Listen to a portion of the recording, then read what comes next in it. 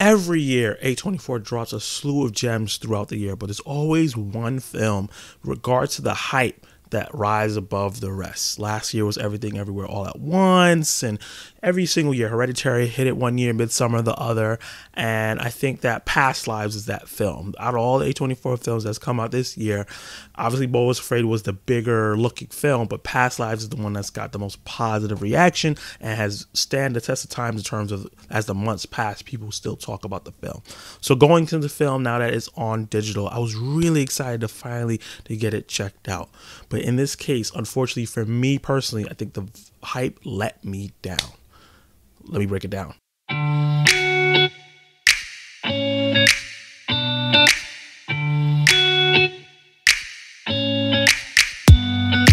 Nora and Hae Sung, two deeply connected childhood friends, are wrest apart after Nora's family emigrates from South Korea to America. Decades later, they are reunited for one fateful week as they confront destiny, love, and the choices that make a life.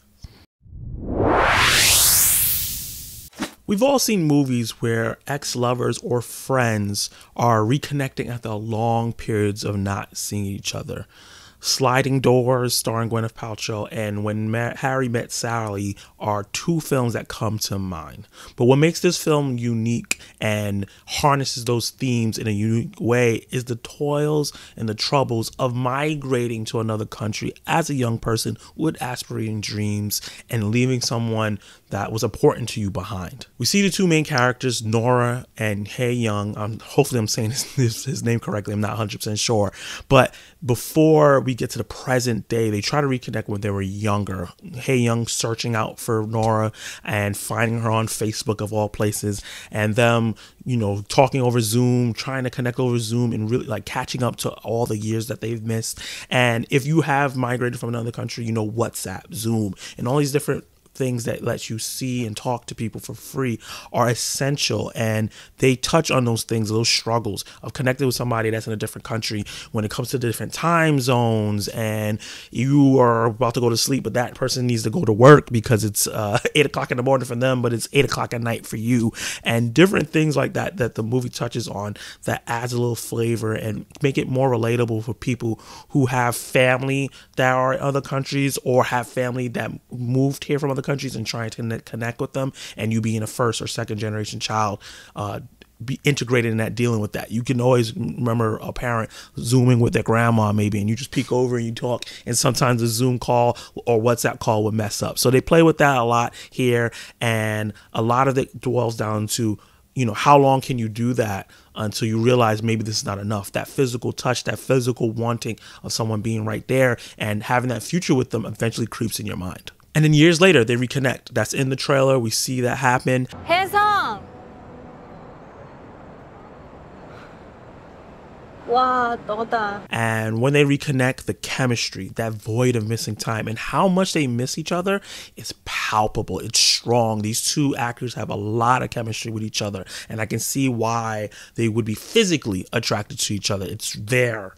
Just the way they look at each other, the way they embrace. It's really, really sweet and nice, and it makes you root for them to be together. They have that chemistry that you see in the best rom-coms, but the problem is, however, the issues, all the different negatives you could say, the best character in this movie is not the two leads, to me at least. It's Arthur, who is married to Nora, and that's where the drama and the crux of this comes in. Moved on since the last time they spoke. She's married, she's with someone that is fully invested in her, and he, you know, a lot of times in these movies, the stereotype is, oh, you know, these two characters are Korean and her husband is white, and it will be the evil white husband that doesn't want her to connect with her old friends. And they even kind of joke at that in the film itself, but they don't do that. The Arthur is one of the most sweetest characters and most understanding to a fault characters I've ever seen in the film, and he really grounded the film in a way and dropped a lot of gems throughout the film that I really, really liked and made me connect with his character a lot because he had a lot of characterization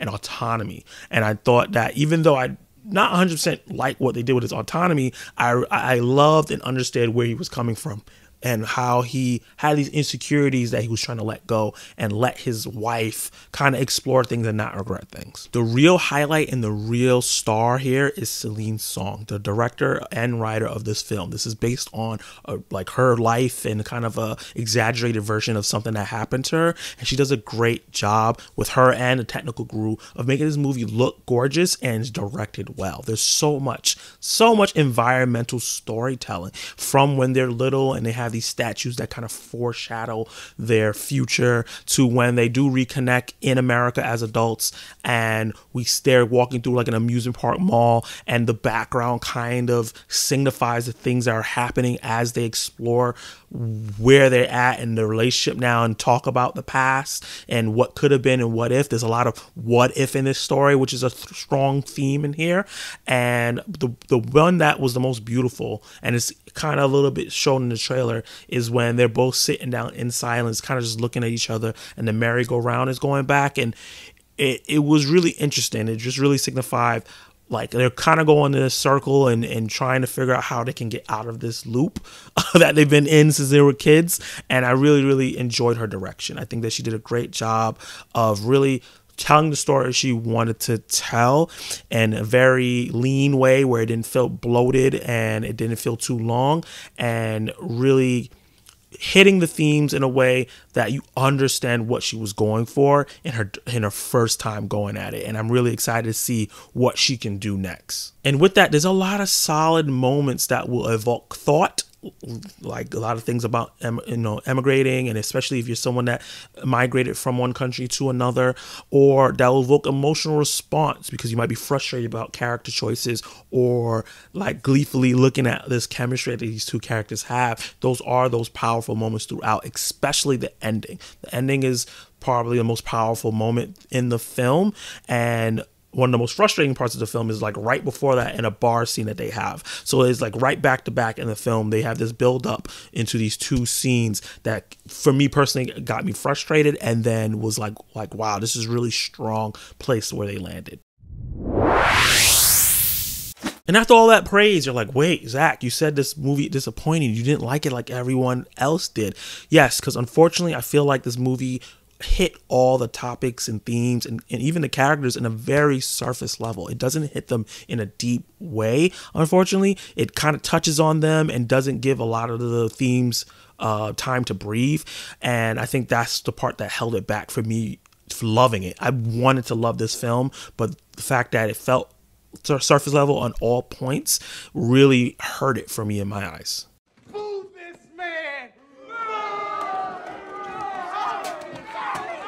They don't really dive deep into Nora and Hae Sung's character outside the professions and a little bit what they did in the past to get there. But even that was still about their professions. We don't know what their likes are, what their wants, what they do when they're not trying to have that chemistry with each other. They don't feel like they're autonomous. They don't feel like characters that live in a space and we're seeing the story that's playing out. It feels like they're chess pieces being moved around to tell a specific story. So it was hard for me to get invested in them as like individual people and then invested them as a couple together, because there's a lot of telling me that they love each other, telling me that they care about each other, telling me that they probably had an opportunity to have this life together, but it's not a lot of showing. They don't really show it in the film. They don't show why he traveled all the way from one country to another so he has a chance to connect with her again. They don't show why Nora basically almost risks her marriage to reconnect with him in this film. They just tell me in a way of why these things are happening, which made it a little disappointing, made me hard to get invested in a lot of things that was happening in the story. And unfortunately, on top of that, the main character, Nora, even though Greta Lee, I thought she did a great job playing the character, but the character herself, not the actress, was just not a character that I was a fan of or liked. I think Hae Sung was very boring, and that's partly the actor, I don't think he was super charismatic. He was kind of just a hunk, honestly. And he didn't really get a lot of opportunity to stretch any acting muscles or be like super charismatic or fun and show why like she would be taking this risk. And then Nora just made a lot of decisions in this film that frustrate me in a way where I didn't like her character, and she was the main character. This is the one that we see in a lot of the movie through her eyes, and I was just like you have such a good opportunities in your life, and you have such a loving husband, and she does disrespectful things, especially in that bar scene that I mentioned earlier, that really ticked me off and made me not really root for anything that was happening. I just started disliking the husband because what he was taking, how too understanding he became, and I disliked Nora and Hae Sung, who I kind of was like liking and rooting for a little bit up until that point, because how messed up I felt like that situation was, having the husband sitting there while they're talking to each other in another language that he can barely understand. He knew some Korean but not enough to follow everything along, and talking about what could have been with him there. It just felt really wrong, and it evoked a frustrating feeling in a negative way, not a positive way for me. This is a movie I felt myself wanting to love. After hearing so many great things about it, I was like, oh, this is going to be one of my top 5 favorite films of the year. But unfortunately, because of the lack of depth in most of the parts of the movie, themes, characters, story, minus the filmmaking, which I thought was great, this movie didn't really get to hit for me like many of the A24 dramas before it, unfortunately. And while it's not a dumpster fire, it's not a bad film, I still think you should check it out, especially if you are a film bro, a cinephile, or anything like that. You like those kind of films, and I am in the minority. A lot of people think this is a masterpiece, but for me, I think it's a really good film that just disappointed me because I had a lot of high expectations going in. So with that said, I'm going to give Past Lives a C+. Did you like it? Did you hate it? What would you personally rate Past Lives? Let me know your favorite parts of the film, why you think it's a masterpiece if you do, or if you agree with my opinion, let me know as well. Are you going to check out Celine Song's next film? I think that she is a talented filmmaker, and I'm excited to see what she does next, and I'm really excited to see what the next A24 film is. Like the video, get this video popping, attack that subscribe button, and hit that notification bell so you can notify my reviews, reactions, live discussions, and join this growing community. And you can check out more of my content right now.